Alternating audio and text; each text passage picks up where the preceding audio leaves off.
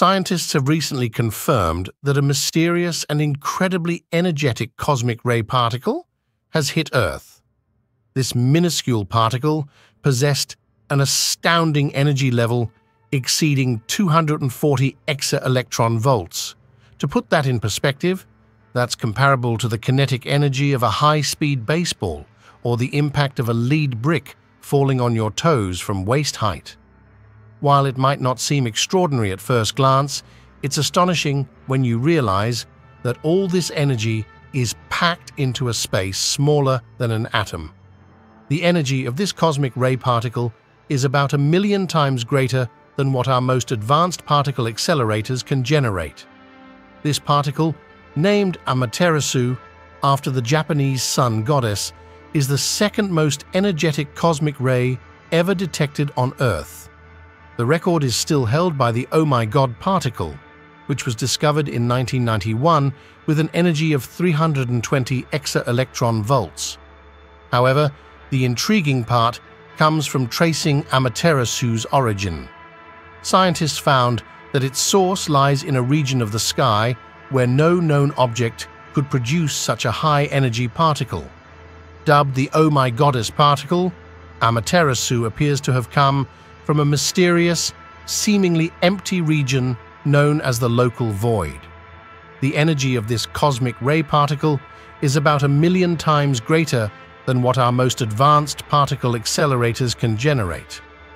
Additionally, similar to the Oh My God particle from 1991, Amaterasu has broken the theoretical energy limit proposed for cosmic ray particles traveling over certain distances in the universe. This suggests the existence of an extremely powerful nearby object or an unknown mechanism that produced this particle. But what exactly are cosmic rays and what are they made of? How did scientists detect Amaterasu in the first place? Finally, and most importantly, why is detecting this particle such a significant breakthrough in physics and astronomy?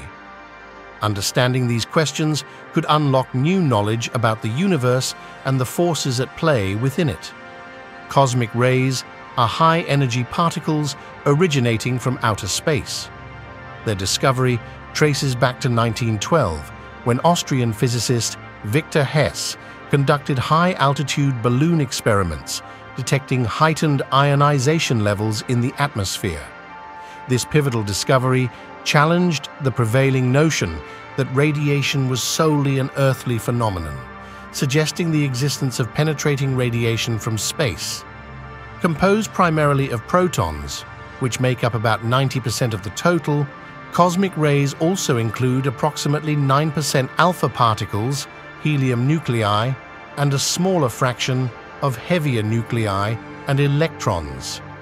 The sources of cosmic rays are diverse and include phenomena such as supernovae, pulsars, and active galactic nuclei. While some cosmic rays emanate from the Sun, particularly during periods of heightened solar activity like solar flares and coronal mass ejections, the more energetic and expansive ones are the galactic cosmic rays. These rays are believed to originate from various sources within our galaxy, including supernova remnants, pulsars, and potentially the vicinity of black holes. Moreover, there exist extragalactic cosmic rays that likely stem from even more distant and potent sources in the universe, such as quasars and active galactic nuclei. The energy spectrum of these cosmic rays is vast, ranging from 1,000,000 electron volts to over 50 exa-electron volts, with the latter category termed extreme energy cosmic rays. To date, only 2 particles have surpassed an energy level of 200 exa-electron volts. Both the Oh My God particle and the Amaterasu particle have left astrophysicists puzzled. But how were these particles detected in the first place, and what's their source of origin? Amaterasu was discovered by the telescope array experiment in Utah. A common question is how such a particle is detected. To understand this, one must first grasp the events that occur when a cosmic ray particle collides with the Earth's atmosphere. When cosmic ray particles primarily consisting of protons and atomic nuclei, enter the Earth's atmosphere, they initiate a chain of reactions. These particles collide with nuclei of atmospheric atoms at altitudes ranging from 10 to 20 kilometers above the Earth's surface, resulting in the formation of a variety of secondary particles.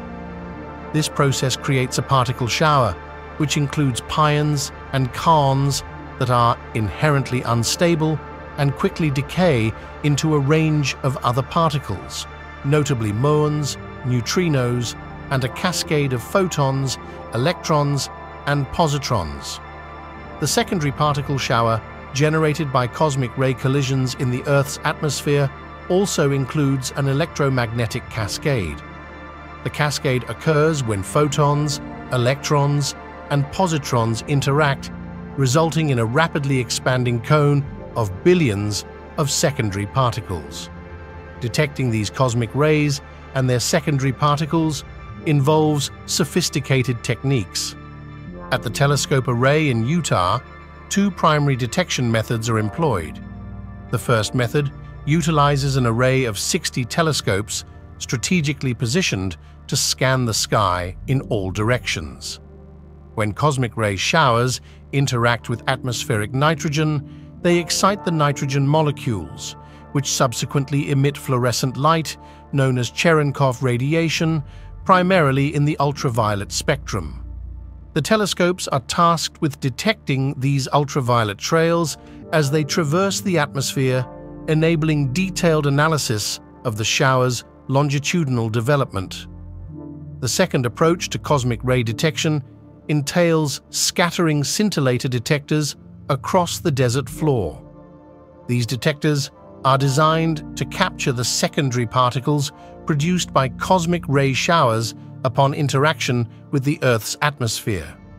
These detectors, roughly the size of ping-pong tables, are constructed from a plastic material that emits light when charged particles pass through them.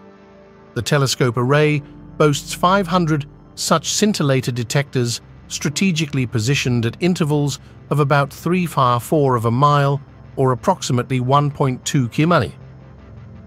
During a typical particle shower, only a subset of these detectors is activated.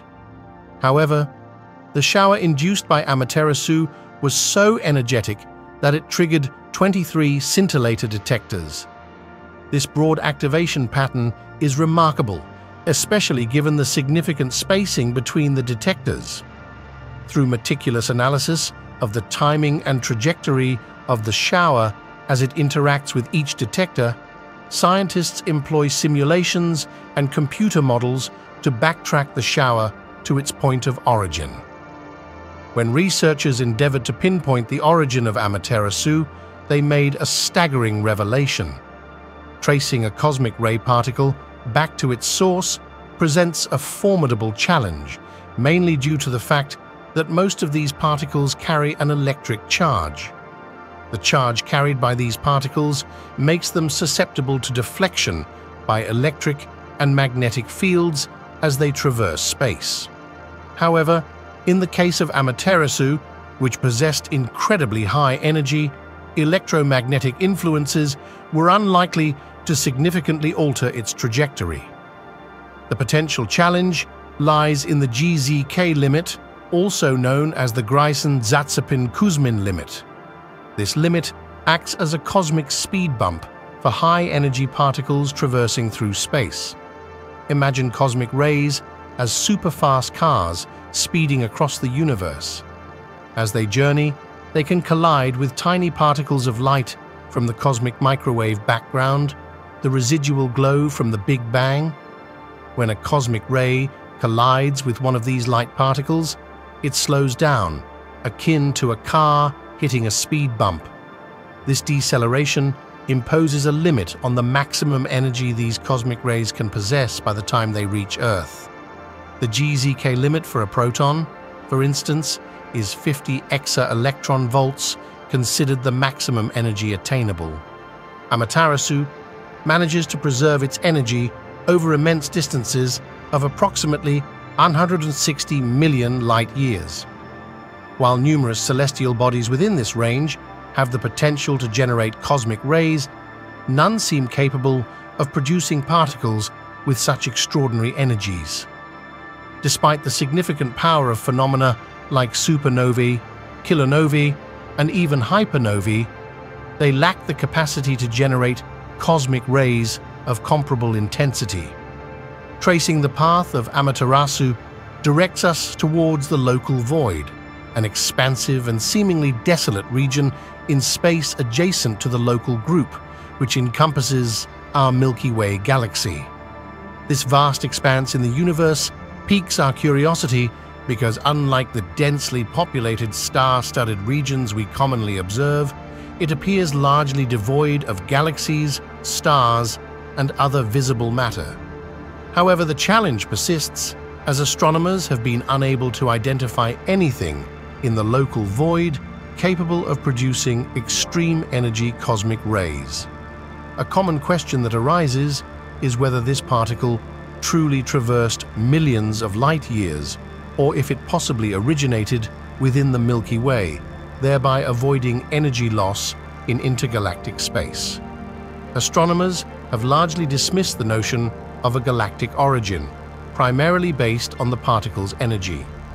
John Matthews, from the Telescope Array Project, explains that while the Milky Way can generate cosmic ray particles with energies ranging from 0.1 to 10 exa-electron volts, producing a particle with hundreds of exa-electron volts would require an extraordinarily violent object. Such an object would need to possess incredibly high electric and magnetic fields, as well as a sufficiently large area to contain and accelerate the particle. Currently, there is no known object within the Milky Way capable of generating such a high-energy particle. So the question remains, what's really going on? There are 4 potential explanations for the mystery particle, 3 of which could lead to groundbreaking discoveries in physics. The first hypothesis suggests that Amaterasu might be an iron nucleus rather than a proton. If true, it would possess a lower charge-to-mass ratio, a much higher GZK cutoff, and be more susceptible to deflection by electromagnetic fields in space. This could imply that its origin lies elsewhere, outside the local void.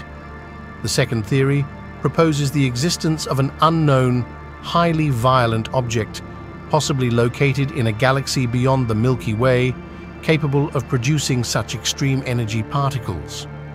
This object might be an exotic star characterized by extraordinary density and electromagnetic fields undergoing intense disturbances or outbursts.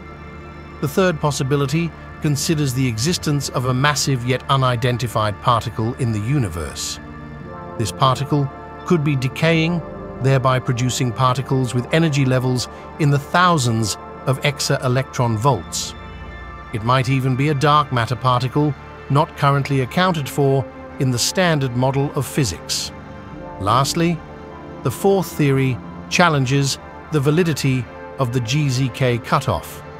It suggests that particles with energy levels in the thousands of exa-electron volts might overcome collisions with the cosmic microwave background radiation through some as yet unknown mechanism.